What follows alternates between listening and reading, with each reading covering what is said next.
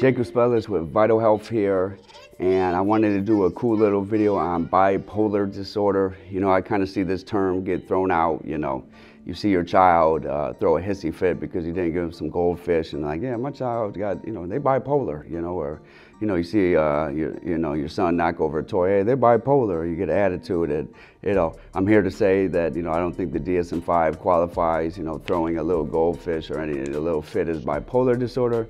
This is kind of one of the first times I made a video like this. I am a person that sees a bunch of bipolar patients. I work a lot of times in jails. Right here is my own treatment center that I own. So I see like the consequences of bipolar, and this is kind of one of the first times publicly I admitted that I have bipolar II disorder. So I get it, I'm here with you. And if you're here at this video, you're probably trying to figure out like what the hell is wrong with me. So we're going to go over here in this video, like what is bipolar disorder. So we'll start with the first two types. I know there's more, so social workers get a little crazy on this. I'll explain in different videos, but we'll start with bipolar I disorder and II. I would say neither is better. Sometimes people say bipolar I is worse than II, but explain that to the person living to it. But before we jump into the nitty gritty, I'll tell my story of living bipolar disorder. In some of the other videos I describe kind of my history with drugs and being incarcerated, and how I got to like own this treatment center now and what I do.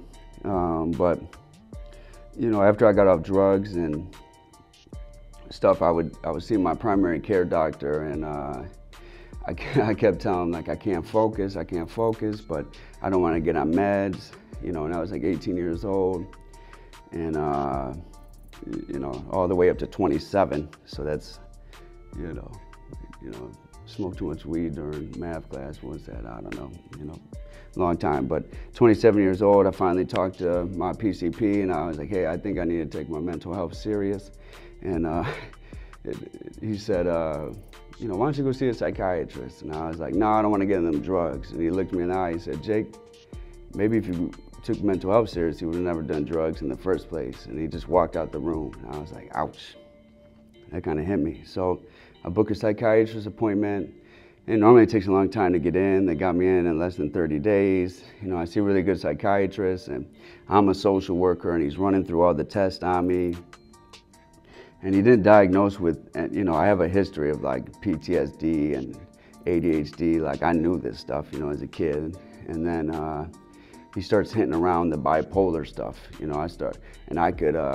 I could just, I could just hear him. Like I could hear the screening. I could tell by his questions. And at that time I'm working in a hospital, ironically, with people coming off meds. And I called my wife, and I remember I called her and I was like, yeah, can you believe this MF is trying to say I have bipolar disorder? And she like pauses on the phone. And I was like, oh, you believe this too? You believe this too?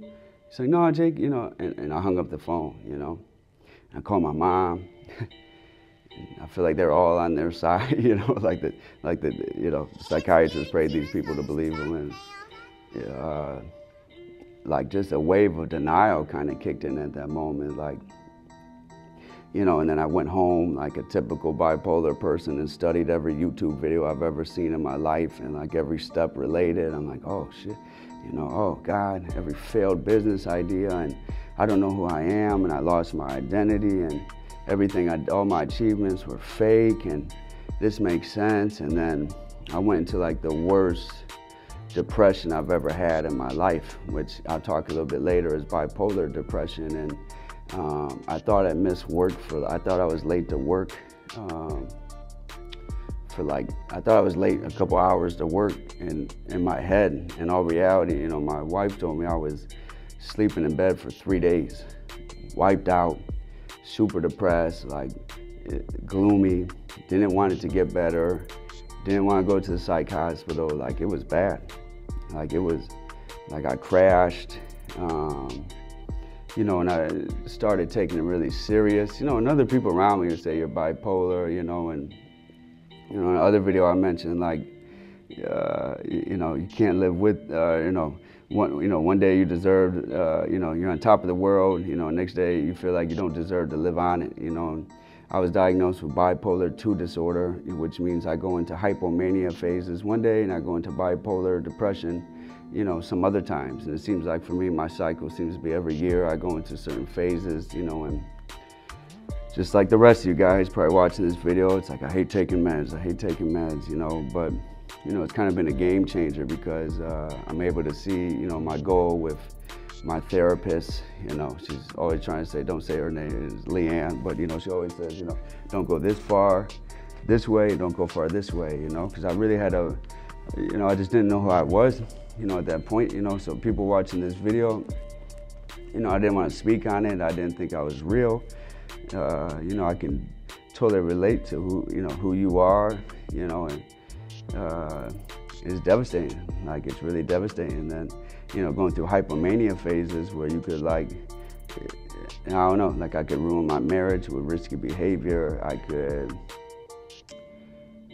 you know, wipe out your bank account, making stupid decisions. You know, I run a business, so it's like, am I doing the right thing constantly? You know, you could yell at your kids.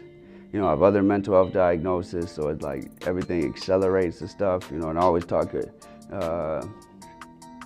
my own therapy says, like, my kryptonite, like my thinking is like out of this world, you know, but sometimes it could be delusional, you know, and I don't know, but I also like complete all the goals that I say I do, so it's like, you know, weird, you know, but living with bipolar, you know, and the people kind of like, you know, we live in a time where mental health is kind of cool.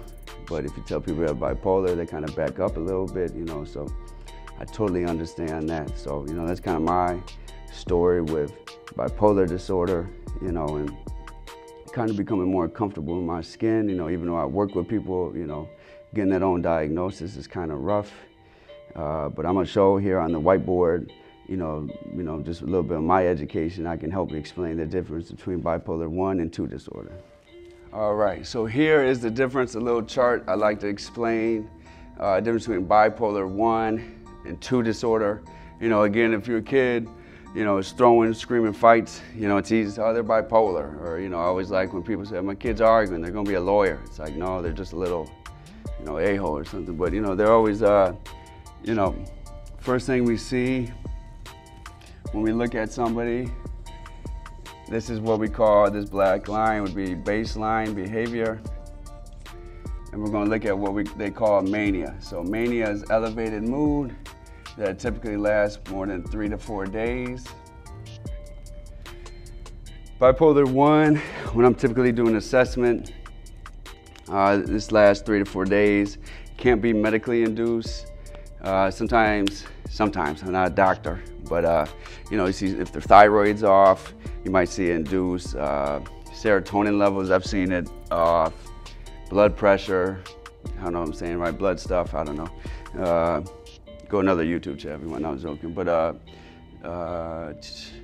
psychosis, like you see, like people, like terrible social workers do this all the time. I'll see people come to me and they're like, yeah, they diagnosed me with schizophrenia. I'm like, how? I don't know, came off coke, at a Motel 6. My drug addicts will love this. You know, birds chirping, smell like, I can't say that word, smell like death. And you know, they diagnosed me schizophrenic because I was seeing stuff. So, you know, but what happens is, you know, you go in mania. Typically bipolar I, you see more of the paranoid stuff. They love the government stuff. That's my favorite. Like typically, when you catch somebody in the phase, it's kind of cool. You know, schizophrenia people typically hide a little bit better, you know. That's another video, but you see them and then you're talking to them, they normally come off really well, and then they're like, yeah, and then Joe Biden came in my room and, you know, made me breakfast. You're like, oh, God damn it, they got me. They were really good, you know. Typically bipolar, in my experience, will be a little bit off, you know, way off, you know, government this, government's trying to get me, you know. I see that a lot. They're just in overload phases, you know, not always, but it seems like they gotta be hospitalized sometimes to stabilize medication, see what's going on, see if they stop taking their medication, which is insane. You know, we always see people like, why didn't they take their meds? You're like, oh, the guy with bipolar disorder, they can barely manage their own bills and stuff. You want them to take their meds, you know, and they got 3 days supplies and can't even, you know, it takes, what, 6 months to get a psychiatrist? But they have mania phase that lasts 3 to 4 days. They don't necessarily have depression, but I like to see depression, a couple phases. You know, you see men and women, sometimes they stay more in the depression phase. And then here's something I like to see. It's kind of interesting too, because I'll see a patient that comes in and they'll have, they've been treated with depression medication. They're like, this doesn't work, I'm still suicidal. Like, screw medication, this doctor's an idiot. And I'll just keep saying, I'm like, wow, you know, 4th medication. I'm like, you might have bipolar disorder. Like, what? You know, why you say that? I'm like, well, you're still depressed and these depression medications are working for you. And you probably have bipolar depression, and that's why it's not working, you know? And they're like, what? I never heard of that before, you know? And one of the things I've noticed is that when you're getting treated wrong, bipolar depression is a whole nother animal than depression. What I typically see bipolar depression is like they're still functioning, they're just gloomy, like dark clouds. It doesn't make sense. So in bipolar I disorder, you know, that seems to be the difference, you know? Bipolar II, my bipolar II crew, typically the mania is what we would call hypomania. Doesn't mean it's like worse or bad. You know, these are people that are like employee of the month. And then like when they're average the next week, people are like, dude, what the heck? What's wrong with them? You know, they're picking up a bunch of business ideas. You know, I have clients like, all right, Jake, I'm gonna start a food truck, then I'm gonna go to modeling school.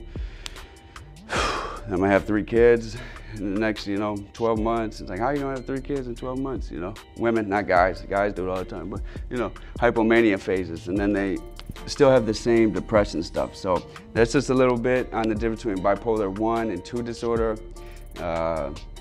You know, another cool, you know, sometimes people get arrested. I don't know, sometimes I disagree, but, you know, sometimes if you have bipolar II disorder and they say if you get arrested while you have it, it makes you have type 1. I don't know. Sometimes I disagree. I like to call out the professionals, so if you disagree, leave a comment. I like a little controversy, so if you have any questions or disagree, leave a comment. Again, my name is Jacob Spellis, CEO of Vital Health.